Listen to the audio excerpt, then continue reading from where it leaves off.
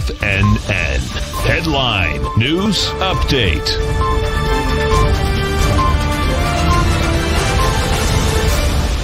Good afternoon, folks. Steve Rhodes coming to you live from sunny Delray Beach, Florida. This is your 2 p.m. update, and currently got same thing as the 1 p.m. update. All the U.S. indices trading higher with the exception of the semiconductor index. So you got the Dow up 208, S&P 19, NASDAQ 82, Russell 34, Trannies 152. Let's go try to figure out what all that means by taking a look at our indice charts out here. Now, why aren't they showing up? Oh, this is weird. Well, let's see what happens when I click on this screen. It should... There we go. So just a confirmation inside the den, you're seeing the white background chart. It should be. So I'll talk about them. So inside the Dow, I'll just expand this chart out here. What do we have?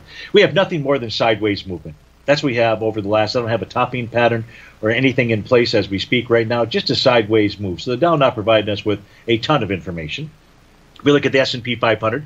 It still has a erodes momentum indicator top, but if price were to take out and close above 44.29, really 44.30, that negates that pattern. The NDX 100 is trying to negate its erodes momentum indicator top, and to close above 15.142 does it. You're at 15.166.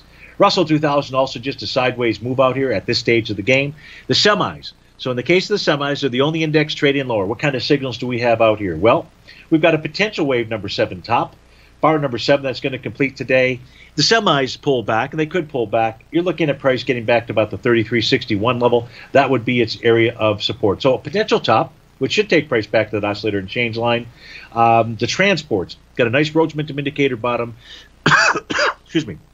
Just struggling to trade above the oscillator on change line out there. The spot volatility below its 50-day exponential moving average. That is bullish. The XAU's got a nice erodes momentum indicator bottom pattern.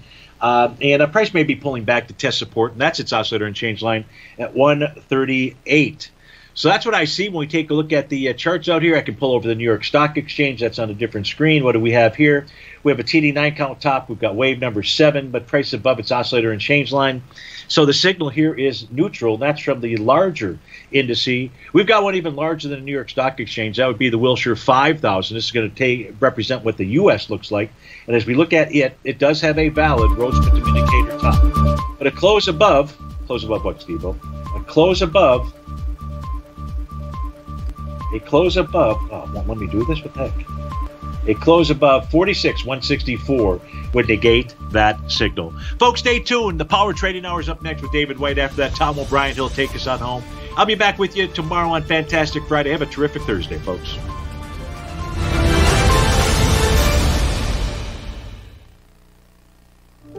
The reality is that navigating financial